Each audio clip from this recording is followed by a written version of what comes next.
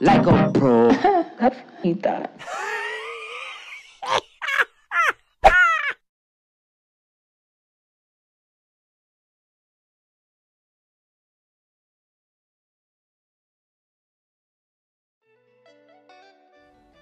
Hey guys, so y'all know how I normally kind of give y'all the rundown and a game plan of what I'm doing and everything. Well, unfortunately, that's not going to be the case this video because y'all, I really literally had no earthly idea what the heck I was going to do with this head of hair and how I was going to achieve it. There was no game plan. There was no structure. And I was like, oh my God, I have never felt so overwhelmed trying to figure out what I was going to do with somebody's hair. Now, of course, I've had those moments when, we're just trying to figure out, collaboratively what we're going to do for an individual client or something like that. But most of the time they kind of have an idea of what they want. We're just trying to kind of navigate. Well, this is my sister, and, though I love the trust, and I love how she trusts me to kind of just navigate the way and lead her to her final destination. Sometimes that's the worst case scenario for me as a stylist, because I'm like, oh my God, I don't have no blueprint. I don't have nothing to go off of. I'm just having to think about all of this. So this is some other old color that she had, and we did this color last year. So it's been a whole year since we have did this, her last session. And so you see all this wonderful new growth, right? Well, what I did last time was I did a bunch of foils in her head. And this is where my love-hate relationship with foils comes in, because with foils, they leave lines of demarcation. And as you can see, it's a lot of that going on here. So she has about 6 or so more inches of her natural hair color. And then she has the pre-existing color that we did last year. So what is the challenge for me? How the hell am I gonna blend this out? And the issue was not that I didn't know how to do what I wanted to do. It was, I don't know what to do. Because she doesn't know what she wants. So I'm like, you don't know anything. You haven't seen any inspiration. I mean, help me out. No, nothing. So all this is just coming from me. It took me literally probably 30 to 45 minutes of just completely just staring at her to even figure out what could we do. I did know one thing though. I wanted to bring her maintenance down some, because last time she was more high lift blonde and the foils and stuff. So I kind of wanted to make her more lived in, more natural, and I kind of wanted to leave it on her base color. So I'm not going to shift her base color this time like I did last time, because my sister lives way out on the West Coast and I'm way out on the East Coast, so she can't get to me as often as she would like. So we need to keep her maintenance low and easy for her, so her stylist out there can easily maintain her hair and she don't have to be worried about trying to keep up no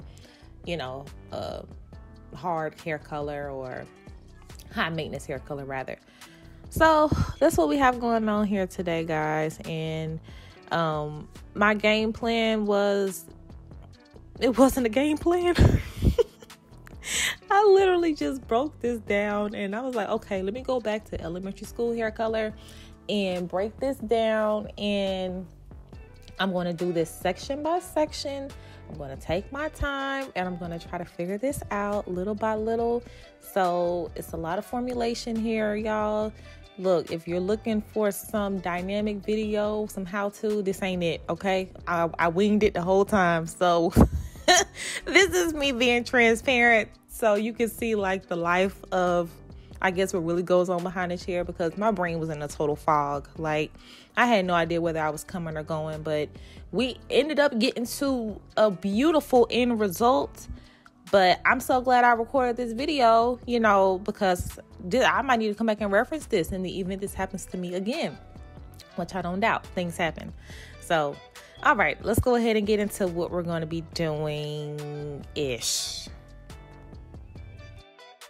Okay, so in the back, my sister, that brown color that you see, it was actually a little bit more toned when we initially did it. However, hair color fades and everything eventually goes back to pulling the warmth that all hair color does, just because that's just science. That's how it works out. And so I'm going to cool her off. I definitely know that I did want to not make her as warm this time. I wanted to kind of make her a little bit more ashy-er, not ash completely, but just a lot cooler than what, the warmth that's present right now. So to counteract this red, I'm using a 6NJ for the back, those foils that I did back there. And let's be clear, let me go ahead and clarify that just because I use foils does not mean I'm going to have lines of demarcation. This is why I teased every single last section that I did back there for a seamless grow out, okay? So teasing helps a lot. And I did a lot of weaving and slicing, and yeah, this is just all technique, guys, okay? Like I can't even sit here and act like I know how to even explain what I was doing. I was just said, Lord, please guide my hands, because I don't know. I don't know. It's gonna get there though. It's gonna get there. But for the formula, 6NJ, which stands for neutral jade. Jade, of course, means, green, if you didn't know. And so that green is going to counteract that red warmth, and it's going to cool it off a whole lot. And that 6 is going to provide a mid shade, so we don't have harsh ends and then just some blonde being thrown up at the root. That's gonna, if to see that all come together, it's not gonna be like the prettiest picture to me. It's just not gonna blend as much. So this 6-inch jade is gonna provide a nice softer mid shade. Then after that, I'm gonna go through and I tease some more out. And I did my second formula, and I did that to kind of fill in some of the other spots where that blonde was, just so I could, provide like a whole nother shade. And then in the back, I also did very, very, very minimal highlights in the back using my blonde solutions. And I'll put that formula up there as well so you can see that. And that's kind of what we have going on in the back. So in the back, this was really more low lighting than anything. I didn't really want highlights in the back because I kind of wanted to restructure this so it could read like a partial placement instead of a full head of color.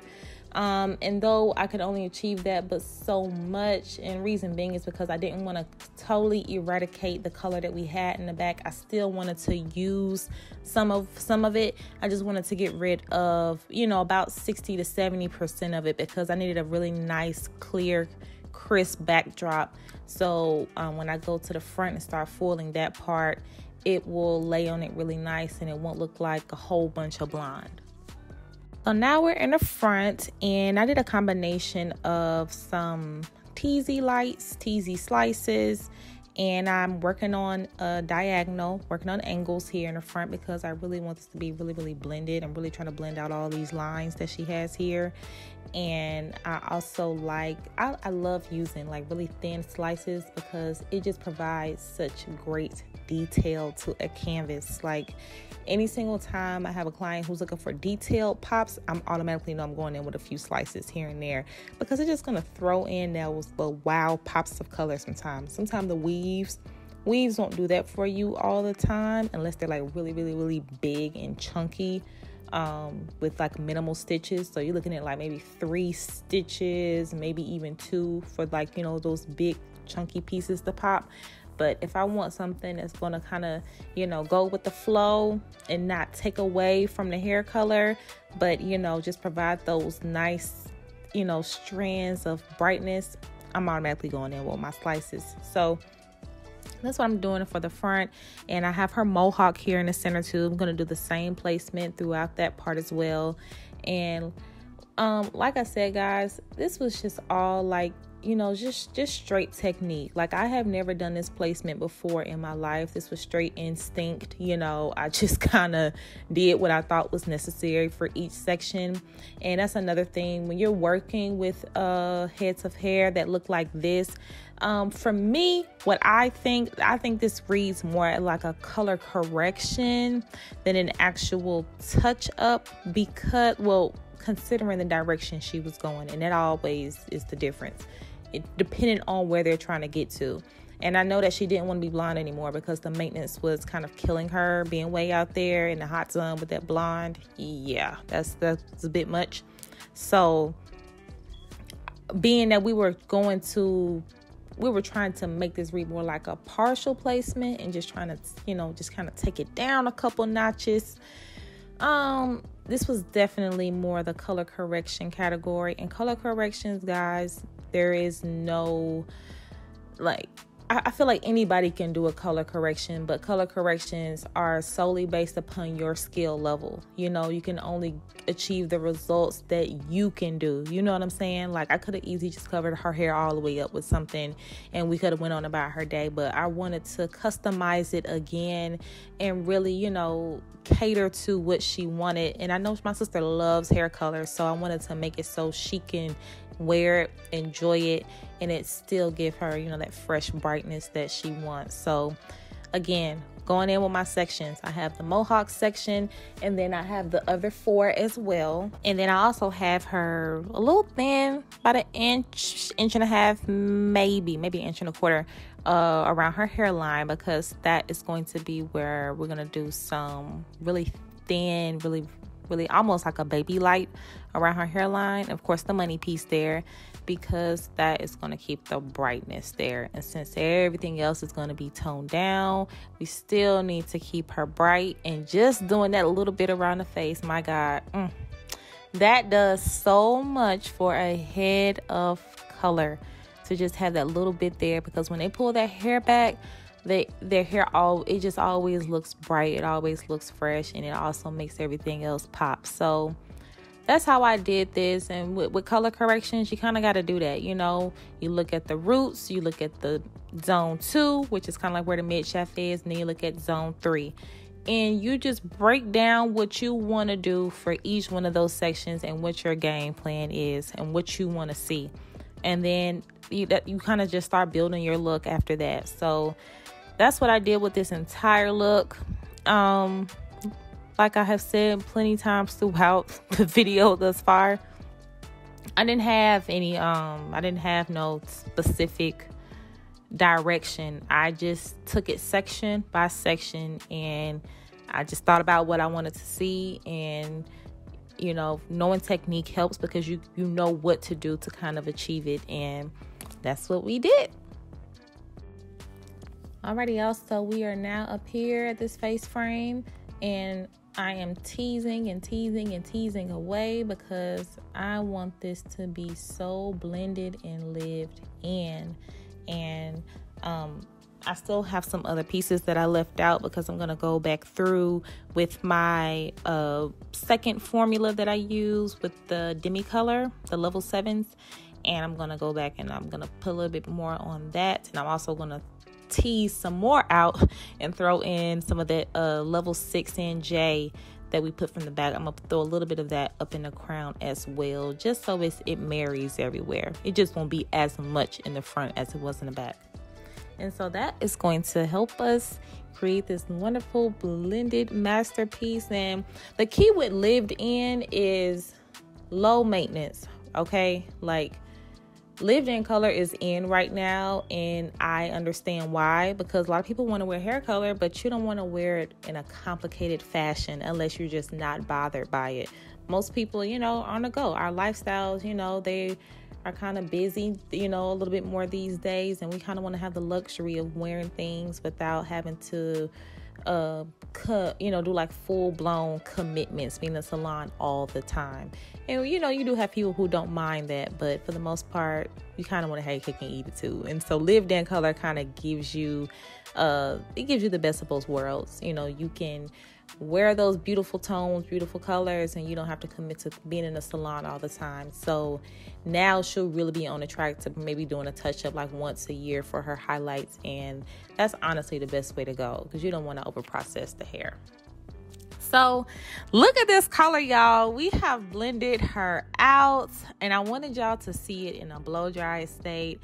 Being that I spent so much time on the hair color portion and showing y'all what I was doing there, I did not show the blow dry or me pressing it out this time. We just jumped from blow dry showing it straight, and then of course styling towards the end.